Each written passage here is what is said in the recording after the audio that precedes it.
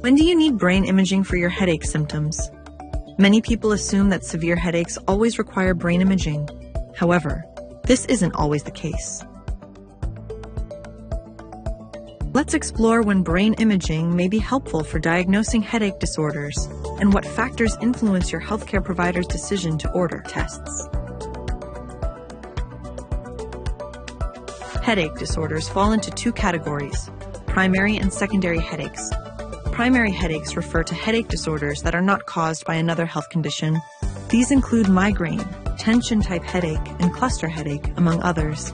Secondary headaches are caused by underlying issues such as a brain tumor, aneurysm, sinusitis, meningitis, concussion, or high pressure in the brain.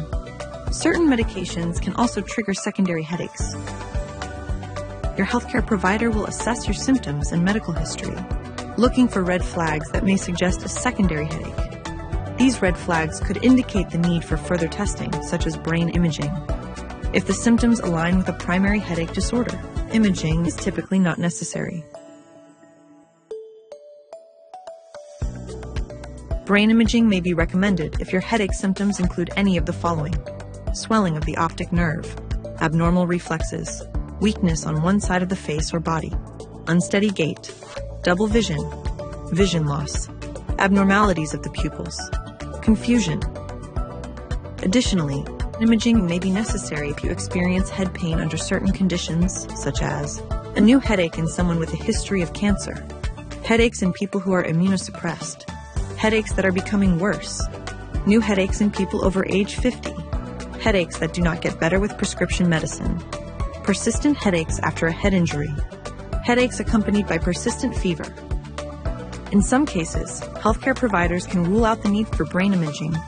These include individuals with a clear diagnosis of migraine, no abnormal exam findings, and no significant change in headache patterns. People with mild, intermittent headaches that remain unchanged and have no red flags. Those who've already had a normal MRI and are experiencing stable migraine symptoms with no new red flags.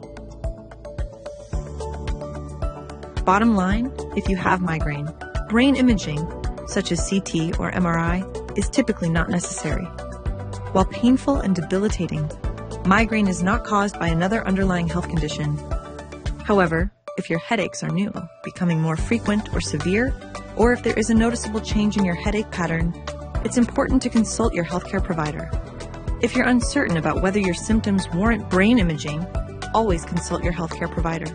They'll guide you toward the appropriate diagnosis and care. Learn more at AmericanMigraineFoundation.org.